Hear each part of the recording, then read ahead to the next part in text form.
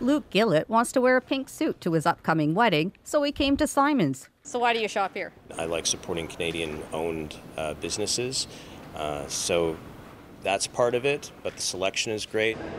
Simon's is a Canadian success story. The Quebec-based retailer sells clothing and housewares at 17 stores across Canada. It's set to open 2 additional locations next year.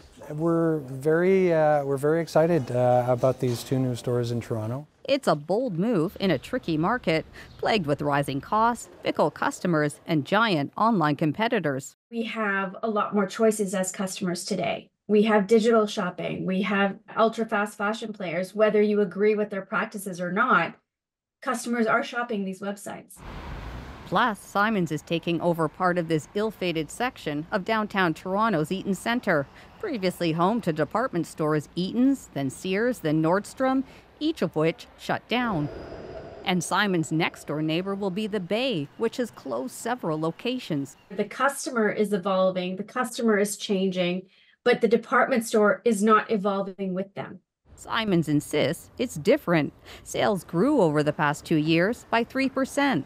The CEO says the retailer remains relevant by staying in touch with customers. How do you know that in a year from now you won't be going out of business doing liquidation sales? I guess you never know, right? The reality is we have to stay competitive. We feel we know the market and we listen to our clients. Some downtown Toronto shoppers hope Simon's gets it right. I hope, but I think the space is like haunted. Simon's got a lot of great brands. They have great prices.